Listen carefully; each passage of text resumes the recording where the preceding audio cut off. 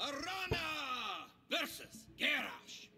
Victory or death! I am determined to win this. Alright, hi everybody.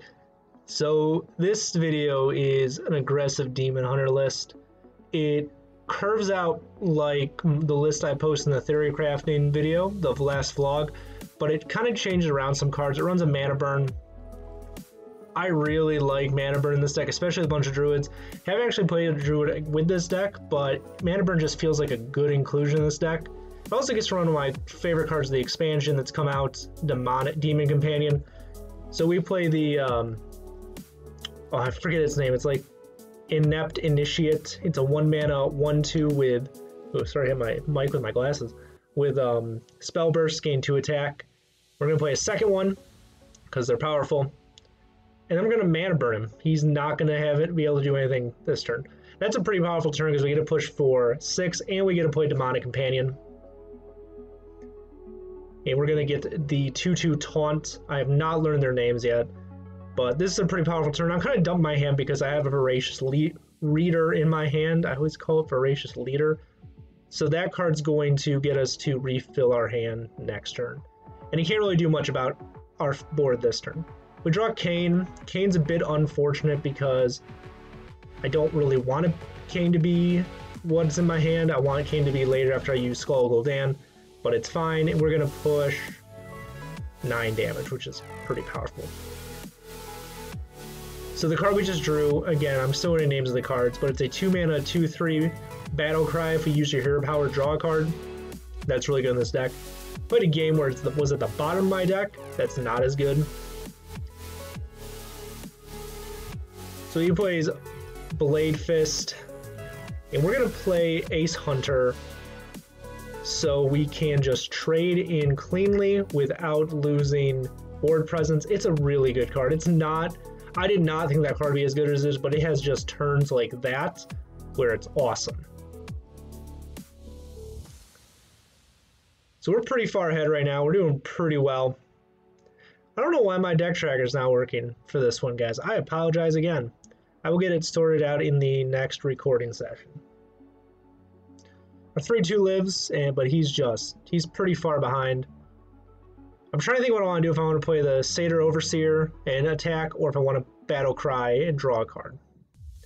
Either way, I'm pushing damage. I guess we're going to keep flooding the board. We really just want to flood the board with this deck. He's already at 10 health and it's going into turn 6. That's pretty powerful. A Blade Storm does clear our board here, unfortunately, but it looks like he's going to shield block, draw a card, armor up, and I think, yeah, he shield slams the 4/2.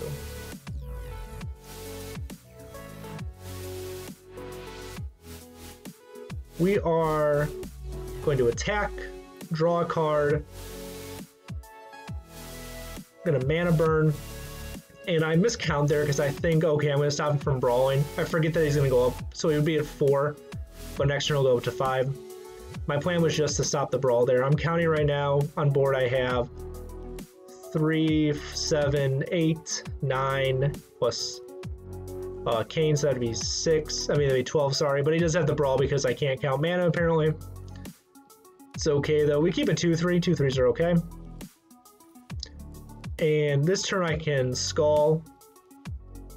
I don't know why I did it that way. Looking back, I should have just played the 1/2. I don't know why I didn't. That was a weird play. There was no reason not to play the 1/2 there. So you guys know that I am only human. I do make mistakes. So he plays the Big Bully card. That's not what its name is. The Troublemaker. It summons 2 3/3s that attack random enemies at the end of the turn. What we're doing now is kind of stalling. We know that he can't kill us some 30. So we're just kind of stalling after that weird not play Outcast Skull play. I don't know. That was a bizarre play. But we are in a really good commanding position. Aggro Demon Hunter still seems strong. You can misplay with it and still do pretty good, it seems. So he's going to gain up to 8 armor. He's up to 8 health right now. He's going to push 6. And he's going to heal up to 10 now. Now here I'm thinking, okay, let's just like hold on a second. He can't kill me from here. Let's push 4. Let's push 5, I guess, with the attack. So let's push 5 with the Adept.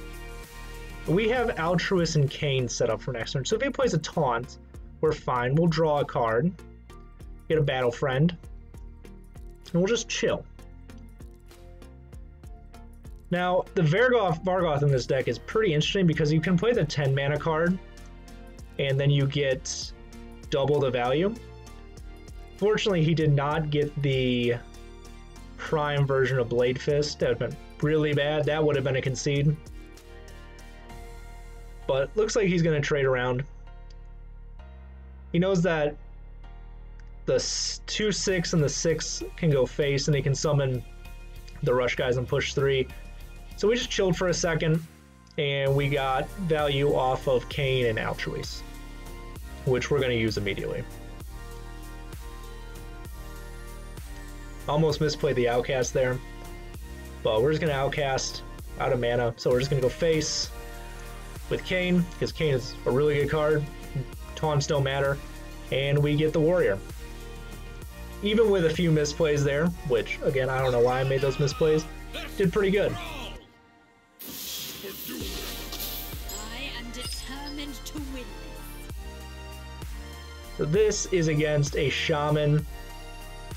I believe it's a spell damage Shaman. I'm not entirely sure. I really like Mana Burn, so I'm going to keep Mana Burn as my only card in my hand.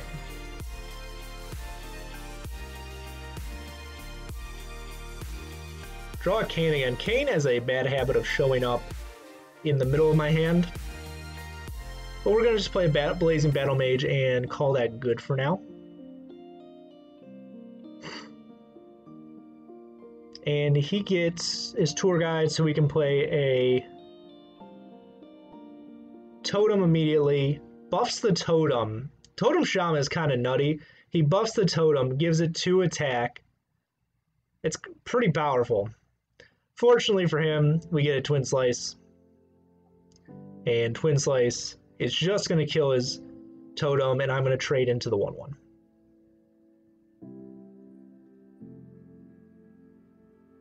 That was, he kind of blew his load right there, right? Like he went all in on a Totem, and it did not pay off.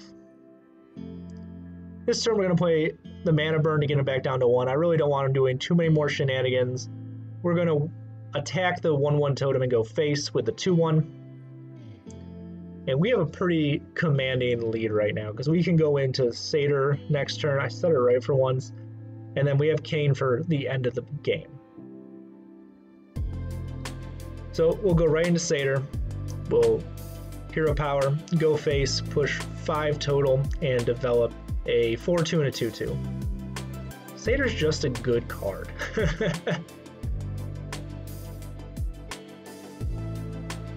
So he's going to coin here, and he's going to coin out Totem Goliath. Now, Totem Goliath has Overload 2, so he will be overloaded for 2 anyways, which is kind of rough for him. We're going to ignore a 4/5 that an over costed Yeti and just go face for 13, 14. Yeah. Not much he can do from here. So we did a pretty good aggressive curve. This deck is just good. I really think that if you want to play some Demon Hunter, this is a good deck to play with. He's going to Hero Power again with a Tour Guide.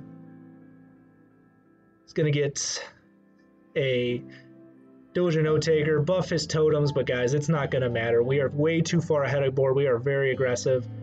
So as he finishes up his turn, thank you guys for watching. Like, subscribe, and I'll see you in the next one. Take it easy.